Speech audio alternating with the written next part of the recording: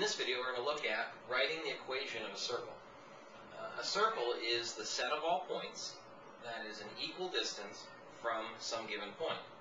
Now, that given point is called the center, and the distance referred to is the length of the radius. And since distance is a very important word in that definition, we can use distance to help build an equation for the circle.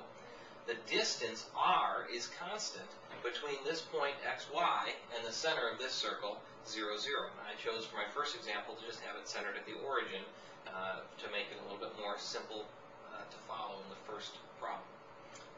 Alright, so distance formula is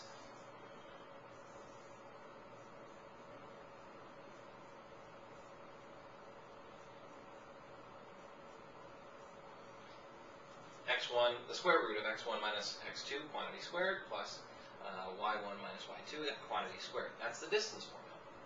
And again, the definition says it's the set of all points that are the same distance r from some given point, the center. So our distance, really what we're referring to here is the radius length. And our points that we're finding the distance between our xy and the origin. So x minus 0 squared plus y minus 0 squared, which simplifies to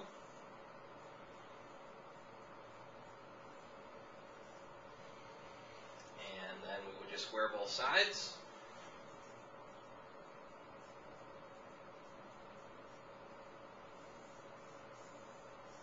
So this is the equation of a circle centered at the origin. Now, most of the problems that you'll probably be assigned are going to be circles that aren't centered at the origin. In fact, are centered someplace else, and so for that I've given it the variables h, k. Now, h and k would be somewhat consistent to probably what you've seen in your class when you learned about parabolas and writing the equations of parabolas. So we're going to use sort of a similar notation for that, for our center.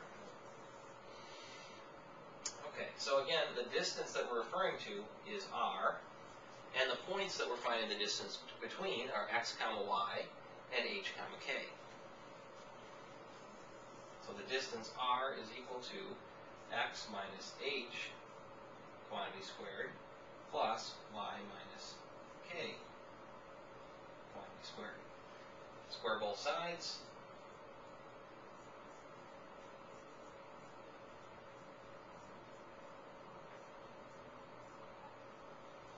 Okay. And this is the equation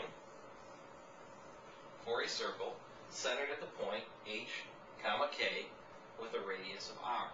So what we have with these two equations, when we look at them, we should be able to find what the radius of the given circle is and what the center of the given circle is. And that's what I'll show you in the next video, how to look at these equations and find the center and radius.